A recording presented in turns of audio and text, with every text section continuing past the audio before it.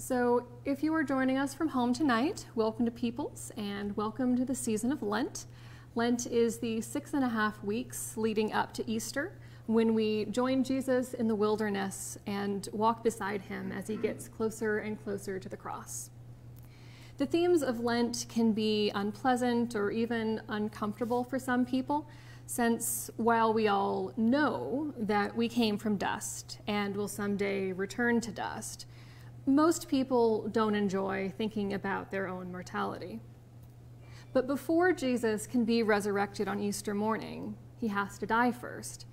Before we can join the great cloud of witnesses and see all of the saints, we too have to die. Before new plants can come up from the ground, something has to die to nourish the soil. And before change can come, something has to end.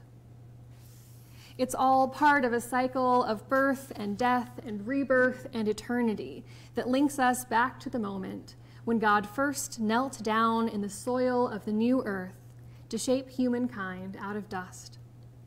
That is the dust that we have come from, and that is the dust that we will return to. We don't know how long any of us will have between our time of creation to our time of return. The question that we should ask ourselves isn't, how much time will I have, but what will I do with the time that I have?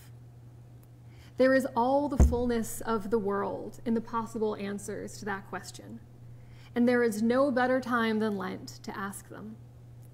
How do you want to live? How do you want to be remembered? What legacy do you want to leave behind? In the season of Lent, sometimes it feels like Jesus is far away, doing things we don't always understand, saying things that we don't always like, experiencing things that we can't always empathize with. That's okay. Even his closest friends were constantly bewildered by Jesus.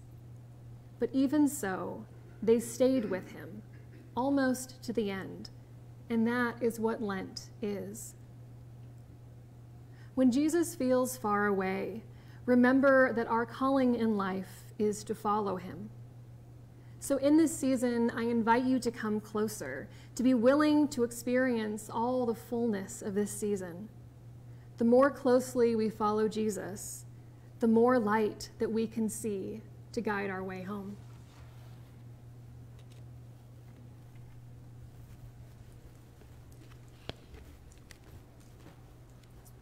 So if you are joining us from home this evening, I invite you to light a candle of your own and make yourself comfortable and focus on our time together, setting aside phones or distractions, unless you're watching this service on your phone, in which case don't set it aside. Technology is weird. Anyway, be fully present. I also encourage you to find a way to mark your forehead with us, whether that's with ashes, eyeshadow, olive oil, flour, dirt, even water, or whatever else you have on hand, or just a way to get your hands dirty. Singeing one end of a cork from like a wine bottle is particularly effective if you happen to have one of those nearby.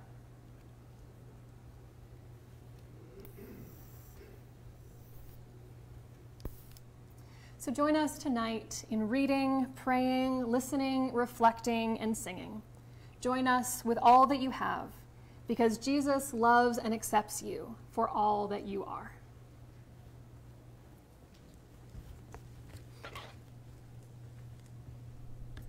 Please join with me in our opening prayer from Psalm 51. Have mercy on me, O God, according to your steadfast love. Wash me through and cleanse me from my sin. We know that you desire us to live with truth, so please teach us wisdom. Please don't give up on us, but restore us to the joy of your salvation. Restore us so that we can lead others to you. Restore us so that we can declare your praise. Restore us, forgive us, fill us with your grace, and we will worship you with all that we are. Amen.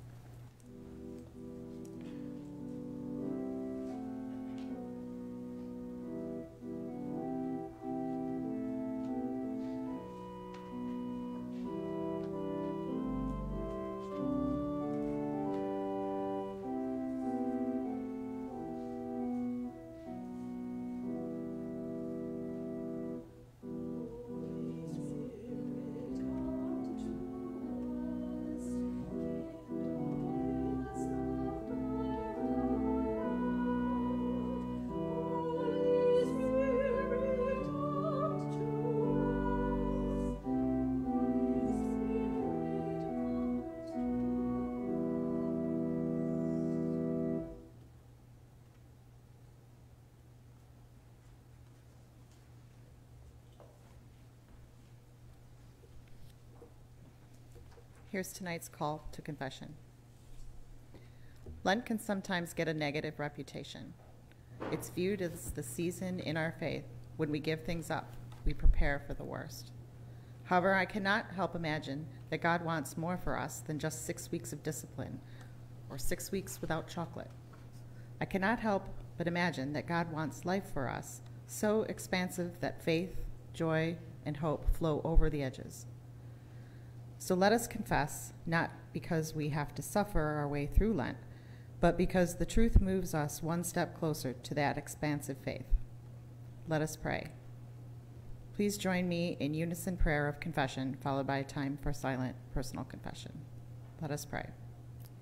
Holy God, I confess, I don't return to you fully. I share with you the pieces of my life that are convenient. I put on different hats in different rooms. I forget that I am called, invited, and loved with all that I am, including my mess, my beauty, my faith, and my doubt. Forgive me, and give me a heart that longs to return. Friend, God sees you.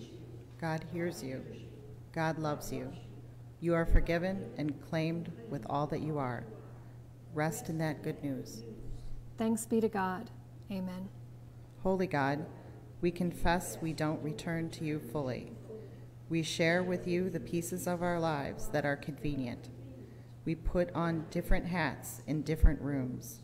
We forget that we are called, invited, and loved with all that we are, including our mess, our beauty, our faith, and our doubt. Forgive us and give us our hearts that long to return. Friends, God sees you. God hears you. God loves you. You are forgiven and claimed with all that you are. Rest in that good news. Thanks be to God. Amen. Amen.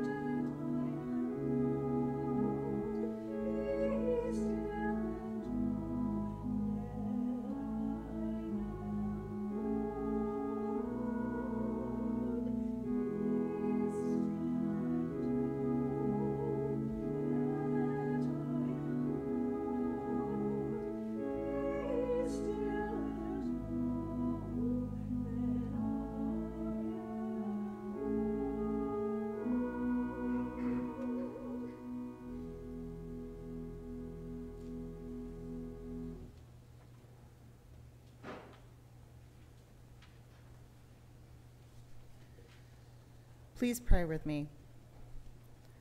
Loving Creator, we are here telling stories of dust. We are here trying to shake the dust out of our ears so that we might hear you clearly. We are here hoping that showing up is the first step in returning to you. Scoop us up in your embrace and carry us to a place of truth. Clear the smog that makes it hard to see. Clear the dust that makes it hard to hear. We are at the edge of our seats. We are listening for you. Amen. Our first gospel reading comes tonight from Matthew chapter 6, verses 1 through 6.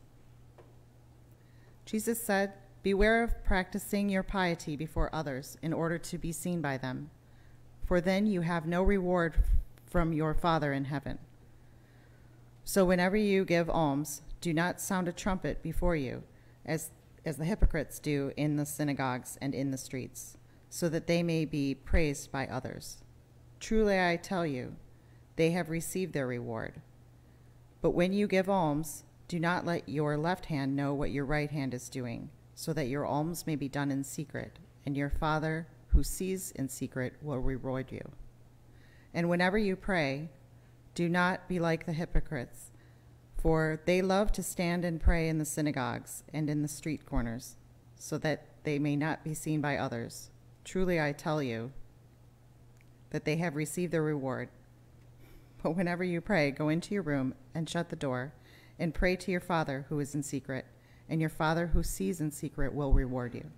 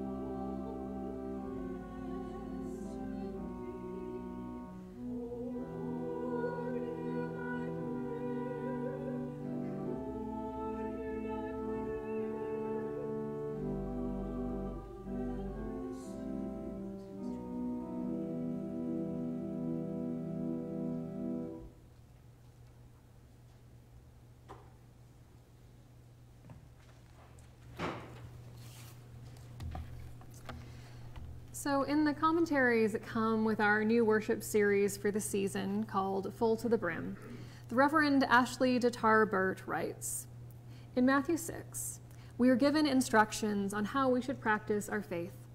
Specifically, we shouldn't be too showy, too flashy, or doing things just to attract the attention of others. The truth is, though, sometimes we are going to attract the attention of others, and sometimes we aren't. Some of us are loud, bold people who live loud, bold lives, and our faith comes out the same way. Some of us are quiet and still, seeking quiet and still lives with quiet and still faith.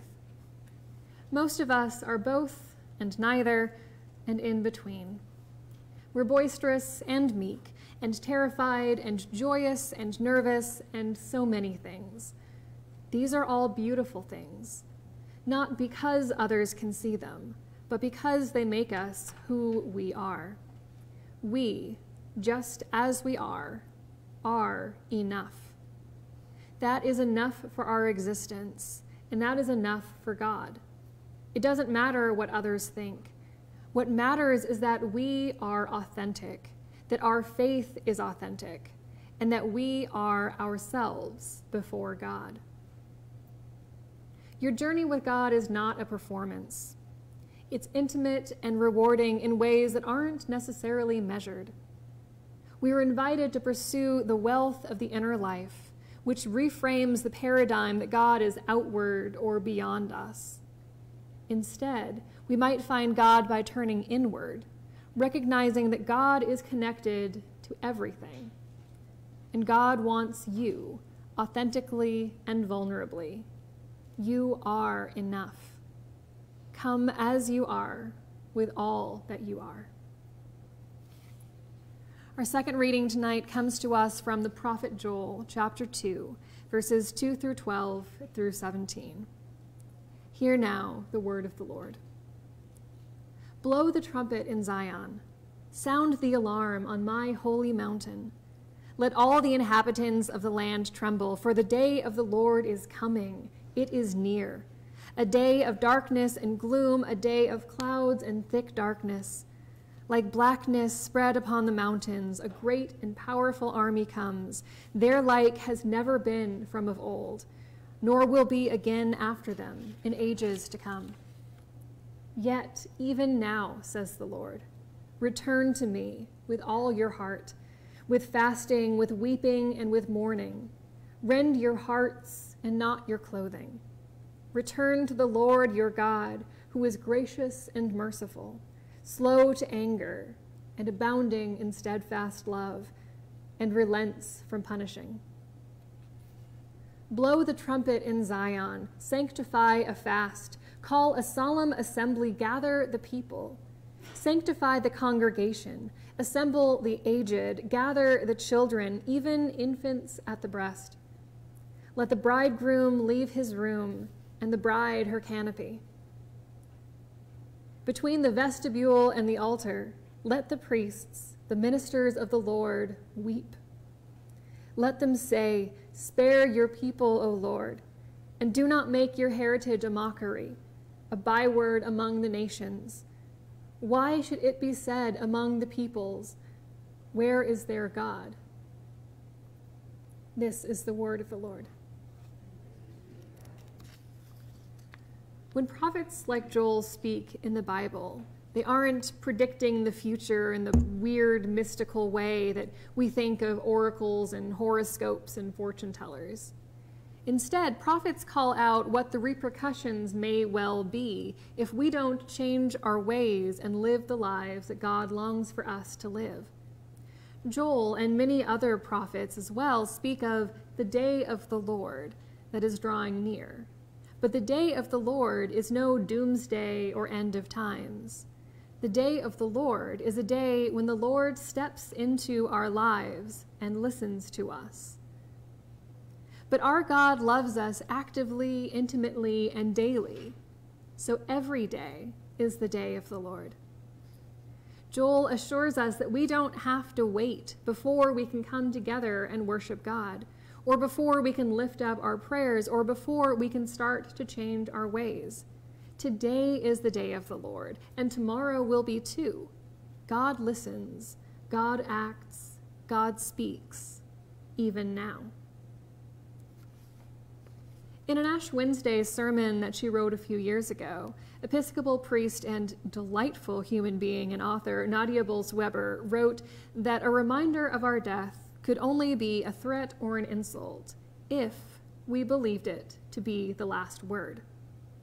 But death is not the last word, and it is not the final end, because God's symphony of grace will ring out long past the final breath of the universe. The same is true, Nadia says, about confessing our sins. I've said it before, but it bears repeating. People who think I'm some crazy liberal are always so shocked about how much I love to talk about sin. I think liberals tend to think admitting we are sinful is the same as having low self-esteem. And then conservatives equate sin with immorality. So one end of the church tells us that sin is an antiquated notion that only makes us feel bad about ourselves, and so we should avoid mentioning it all. Well, the other end of the church tells us that sin is the same as immorality and totally avoidable if you can just be a good, squeaky clean Christian. Confession isn't an end, it's a beginning. If we never admit or confess our sins, even to ourselves, then there is no place to go towards repentance or change or doing right by anyone whom we may have hurt. To be hesitant to confess, even to ourselves, is to admit that we aren't sure if God is big enough or gracious enough to help us wash our souls clean. To refuse to confess, even to ourselves, is to declare that we don't need God. But God is big enough, and God's grace is big enough, and we very much need God. The Reverend Dr. M. Craig Barnes, president of Princeton Theological Seminary, where I attended, once said that there can be a danger in calling out from the pulpit for people to confess their sins. He gave the absolutely wonderful illustration of a congregation full of golden retrievers hanging their heads and saying, "We know, we're such bad dogs. We're sorry, we know." Apparently he used to have golden retrievers, which just makes this illustration even better.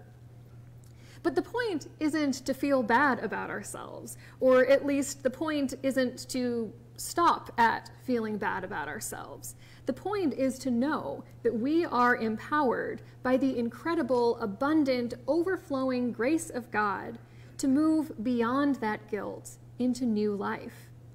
Death is not the last word. Confession is not the last word. Guilt is not the last word. God's symphony of grace will ring out long past the final breath of the universe. And so the prophet Joel invites us together to fast and cry and pray and blow trumpets and help each other to learn and grow and change, because God will welcome us, no matter how dusty or broken or lost we may feel. Even when our mascara is running down our faces from joy or sorrow or just allergies. Even when we don't know what to say. Even when we're too scared to come alone. Even when we know we've messed up. Even when we're old. Even when we're young. As much as God longs to guide us towards kindness and justice and growth and change, God loves us already. On this day of the Lord, with all that we are. The prophet Joel asks, why should it be said among the peoples, where is their God? Why indeed should that be said, where is our God? Because God is right here. Today is the day of the Lord, and God is in our midst.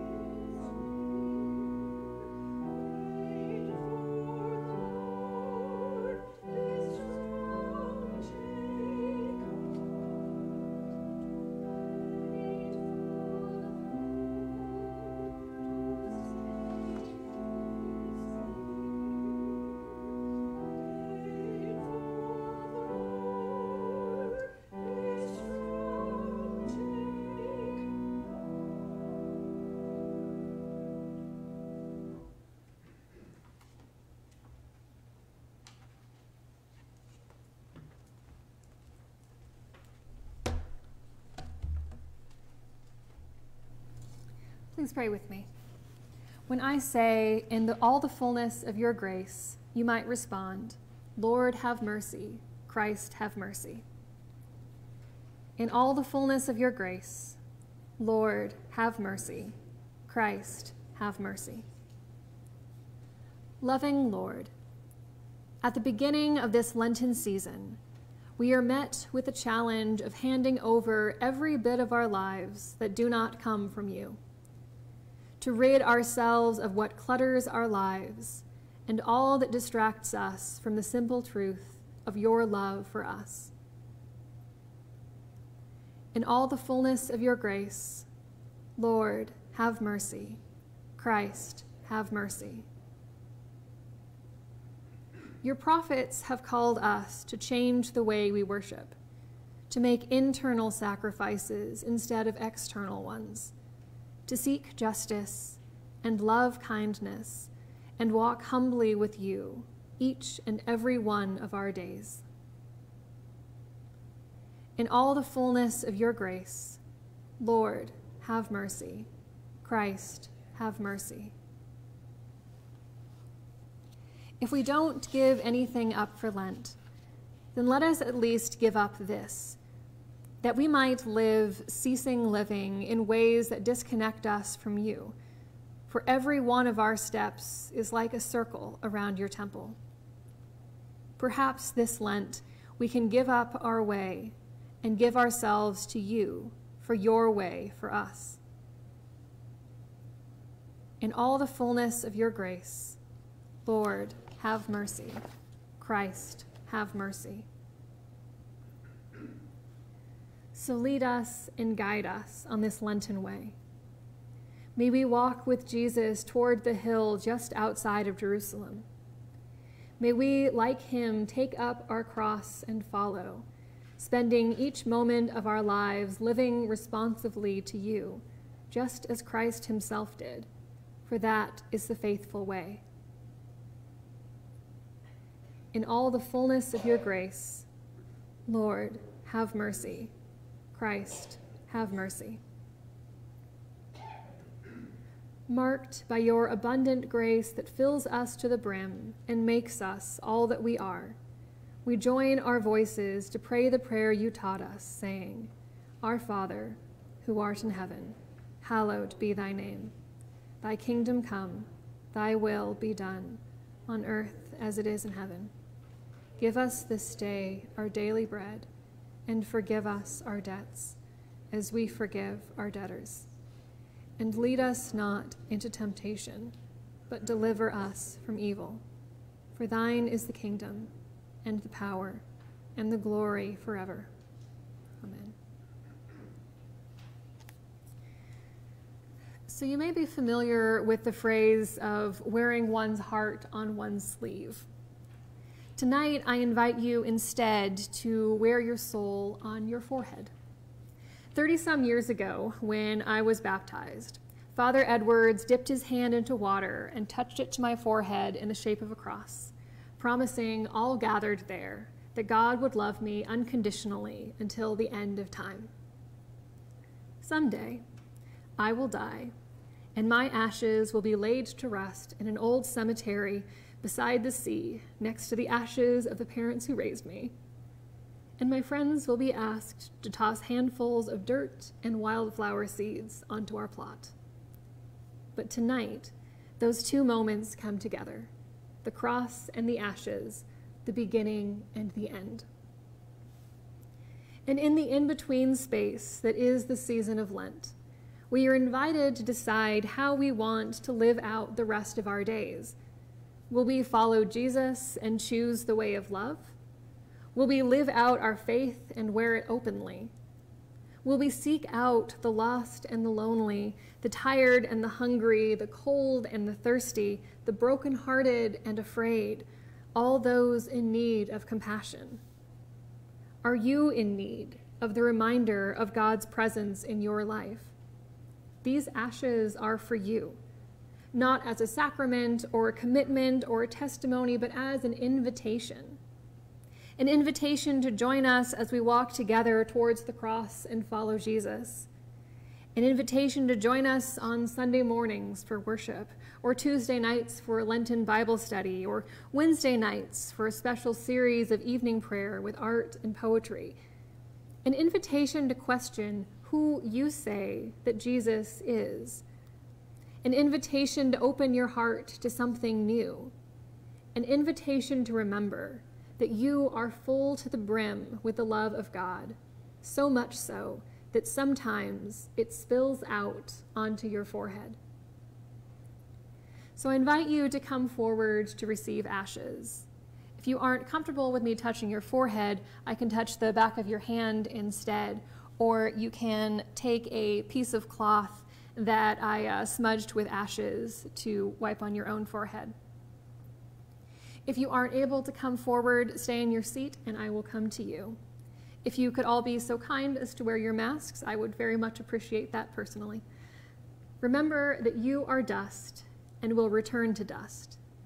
But remember also that God's own hands shaped you out of that dust in God's own image. And remember that that dust came from the stars, and that your soul glitters with God's love and grace and stardust. God made something beautiful when you were created, and God will love you long after you have returned to the dust.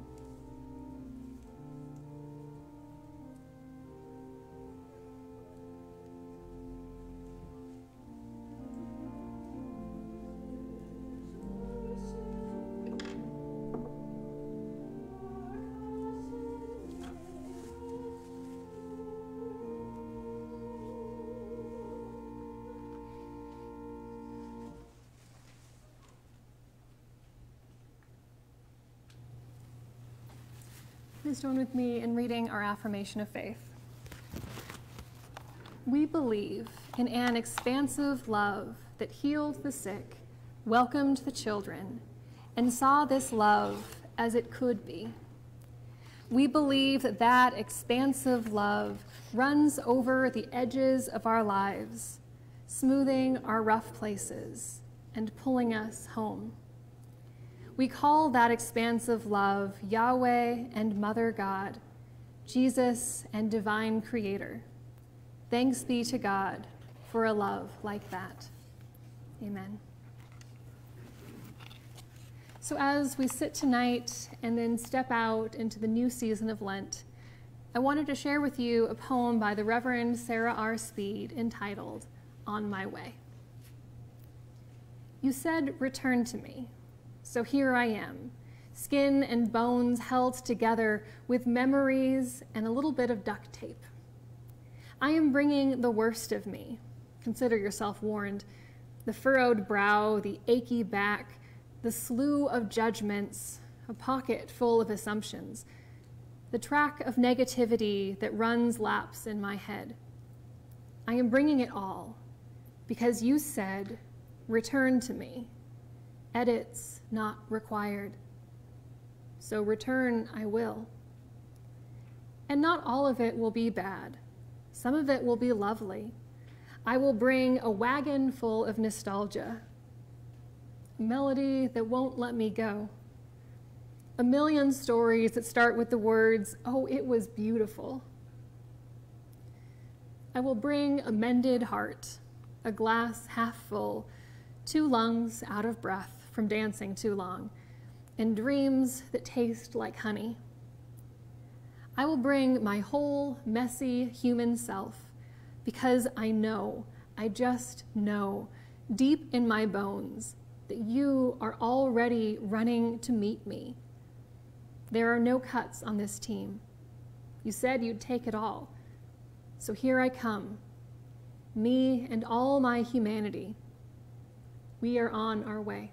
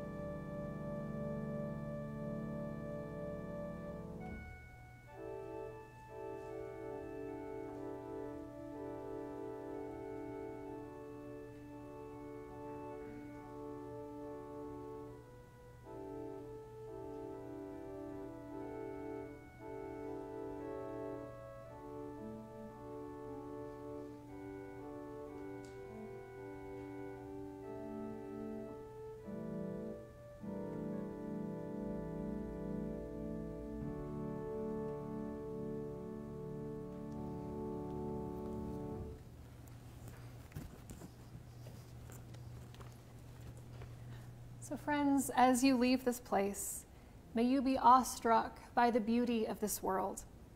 May you laugh, and may it be contagious. May you overflow with love for those around you. May you be effusive with hope and quick to point out joy. And in all of your living and breathing and being, may you find yourself full to the brim with God's Holy Spirit, and may it change your life. In the name of the lover, the beloved, and love itself, go in peace, full to the brim.